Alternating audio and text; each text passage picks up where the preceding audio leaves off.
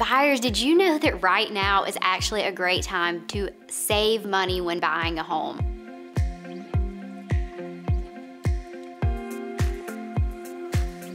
Yes, I said save money, because right now, as we're seeing a shifting market, many sellers are adjusting. So if you're looking at new construction, builders are offering incentives that we have not been able to see these past couple of years. So you can take those additional funds that a builder might be offering and use that to maybe add some upgrades or lock in or buy down your rate and offset some of those closing costs. If you're looking at resale, you also have more negotiating power than what we have seen these past couple of years.